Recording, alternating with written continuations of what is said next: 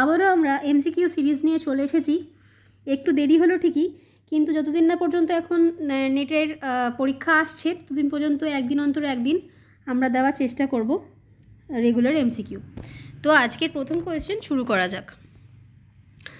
Sickle cell anaemia occurs due to mutation of a single nucleotide. তাহলে sickle cell anaemia যখন কি হয়, আমাদের যে হিমোগ্লোবিন সিকলের মতো দেখতে হয়ে যায়, ঠিক আছে, কাস্তে শেপ হয়ে যায়। তাহলে সেই সিকল সেল অ্যানিমিয়াতে যে মিউটেশন হয় অফ এ সিঙ্গল নিউক্লিওটাইড, সেখানে কি হয়, মানে কোন ধরনের চেঞ্জেস হয়? Glutamic acid replaced by valine, valine replaced by glutamic acid, guanine replaced by valine, নাকি ভ্যালিন রিপ্লেসড বাই গুয়ানিন? কী হবে correct answer? Glutamic acid replaced by valine. Answer এ হচ্ছে correct. Next, কনকর্ডেন্স and ডিসকর্ডেন্স R associated with.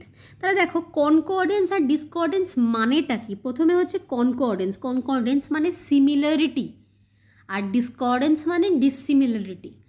আমরা MZ and DZ টুইন্সের কথা জানি, মানে monozygotic twins and dizygotic twins. Monozygotic twins যখন একটাই, ধরো যেটা আমি বললাম যে ওভাম অ্যান্ড স্পাম যে মিলিত হয়ে গিয়ে জাইগোট তৈরি হচ্ছে, এবং সেই জাইগোটটা কিন্তু একদম প্রাইমারি স্টেজে একদম শুরুতেই স্প্লিট হয়ে দুটো ভাগে ভাগ হয়ে যাচ্ছে, তখন যেটাকে মনোজাইগোটিক টুইন্স বলছে। এবং যখন দুটো স্পাম, দুটো ওভাম সেটা আলাদা আলাদাভাবে জাইগোট ফর্ম করছে এবং সেখান থেকে বাচ্চা জন্ম দিচ্ছে, তখন থেকে আমরা বলছি ডাইজাইগোটিক টুইন্স। এবার এই যে সিমিলারিটি, যতটা মনোজাইগোটিক টুইন্সের মধ্যে সিমিলারিটি থাকবে তাকে আমরা কনকর্ডেন্স বলবো, ডিসিমিলারিটি থাকবে যতটা ডাইজাইগোটিক টুইন্সের মধ্যে তাকে আমরা ডিসকর্ডেন্স বলবো। তাহলে এই জিনিসগুলো কার সাথে রিলেটেড আমরা বুঝতেই পারছি অলরেডি, টুইন মেথডের সাথে রিলেটেড হচ্ছে তোমার কনকর্ডেন্স অ্যান্ড ডিসকর্ডেন্স। আর অপশানগুলো বললাম না, পেডিগ্রি আছে, টুইন, সাইটোজেনেটিক্স অ্যান্ড সিপিয়ার। ওকে, তাহলে কারেক্ট অ্যান্সার কোনটা হবে? Twin method. নেক্সট, এটাও খুব ইম্পর্ট্যান্ট কোয়েশ্চেন। এখানে কি রয়েছে যে সোমাটোটাইপ 711, এইটা রিফার্স টু কাকে বলছে? 711 মানে কোনটাকে ডিনোট করছে? এন্ডোমর্ফ, একটোমর্ফ, মেসোমর্ফ, এক্সট্রিম মেসোমর্ফ। তাহলে 711 এটাকে কিন্তু বলছে এন্ডোমর্ফ। তাহলে একটোমর্ফ কোনটা হচ্ছে? একটোমর্ফ হবে হচ্ছে 117, ঠিক আছে। আর মেসোমর্ফ কী হবে? মেসোমর্ফ হবে হচ্ছে 171। একটুখানি নোট ডাউন করে রাখো, ঠিক আছে।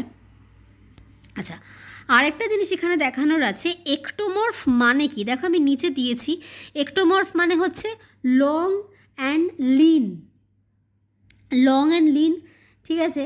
তারপরে হচ্ছে এন্ডোমর্ফ মানে হচ্ছে রাউন্ডেড, একটোমর্ফ মানে হচ্ছে তাহলে একদম রোগা, মানে লম্বাটে, আর এন্ডোমর্ফ মানে হচ্ছে একটু গোলগাল, ঠিক আছে, with lots of muscle, body fat, একটু মানে ধরো একটু গোলগাল এরকম বডি। আচ্ছা, এ স্টকিয়ার structure and a slower metabolism. আচ্ছা, আরেকটা যদি বলি মেসোমর্ফ, মেসোমর্ফ মানে কি? আর athletic, muscular, capable of gaining wait or losing wait easily. তাহলে মেসোমর্ফ মানে মধ্যবর্তী, না খুব মোটা না খুব রোগা। ওকে, তাহলে এটা আমরা সেলডন ক্লাসিফিকেশনে পড়েছি, একটোমর্ফ, এন্ডোমর্ফ আর মেসোমর্ফ, ঠিক আছে। এইটা কিন্তু নতুন জিনিস যেটা আমি বললাম এখানে, যে 171 কি, 117 কি, 711 কি, এটা একটু মাথায় রাখবে। নেক্সট কোয়েশ্চেন, আজকের কোয়েশ্চেনগুলো খুব ইম্পর্টেন্ট রয়েছে, খুব মন দিয়ে পড়বে। প্রেসবাইটিস Johnny is the scientific name of common langur, golden langur, Nilgiri langur, ফাইরিজ langur. তাহলে কোনটা হবে correct answer? C, Nilgiri langur, ঠিক আছে। আরেকটা নামও হয়, সেটা হচ্ছে সেমনোপিথেকাস।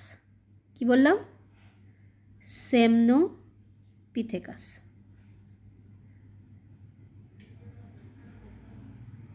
জনি, ঠিক আছে। Next question, the world Congress of anthropological and এথনোলজিক্যাল science was held in India in the year. কবে world Congress of anthropological and এথনোলজিক্যাল science গঠিত হয়েছিল বা সংগঠিত হয়েছিল? 1978, 1979, 1981, 1928। দেখো কোনটা হবে, এ হচ্ছে correct answer 78-এ। Next, which of the following hills or mountains is known as fertile crescent? Baloch hills, Zagros mountain, Ural mountain, আরাবল্লী hills. এটা অনেকেই জানি আমরা, জাগ্রোস মাউন্টেন হচ্ছে কারেক্ট অ্যান্সার। এর সাথে আরেকটু কিছু আমাদের জানতে হবে, সেটা হচ্ছে the region is বর্ডার্ড by the Persian Gulf and the Zagros mountains to the east. ইস্টের দিকে Zagros mountain and Persian Gulf রয়েছে। Taurus mountains to the north, নর্থের দিকে টরাস মাউন্টেন রয়েছে। Mediterranean C to the West, পূর্বে রয়েছে পশ্চিমে রয়েছে Mediterranean C বা ভূমধ্য সাগর। আচ্ছা, Sairang dessert to the south, এবং সাউথে রয়েছে সাইরিয়ান ডিজার্ট। মানে এই যে ক্রেডল অফ সিভিলাইজেশন যেটাকে আমরা বলছি, বা ফার্টাইল ক্রিসেন্ট যেটাকে আমরা বলা হচ্ছে, সেটার যে ডিস্ট্রিবিউশনটা, এটাও কিন্তু খুব ইম্পর্টেন্ট, দেখে রাখবে, ইম্পর্টেন্ট জিনিস, খুবই important question. Next, subsistence activity of the past and its reconstruction is aimed by which of the following branches? Typotechnology, geochronology, new archaeology, action archaeology. কোনটা হবে কারেক্ট অ্যান্সার? সি, সি হবে correct answer, new archaeology. ঠিক আছে, next question. The book politics of untouchability, important question, কার লেখা? B.R.. Ambedkar, MN. Srinivas, when lens, Marvin Harris. Politics of untouchability কার লেখা? When লেঞ্চের লেখা। C হচ্ছে correct answer. Next,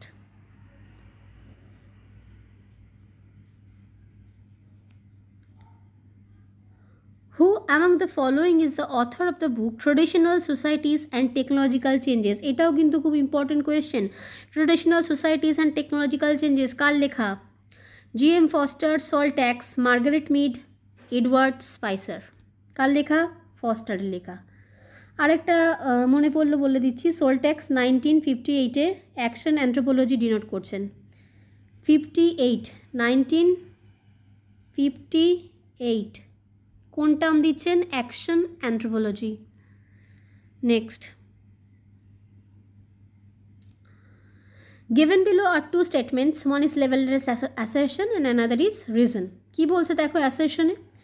বুরজাহাম shows a unique form of Neolithic culture of India. তাহলে বুরজাহাম ইন্ডিয়াতে একটা unique neolithic কালচারকে দেখাচ্ছে।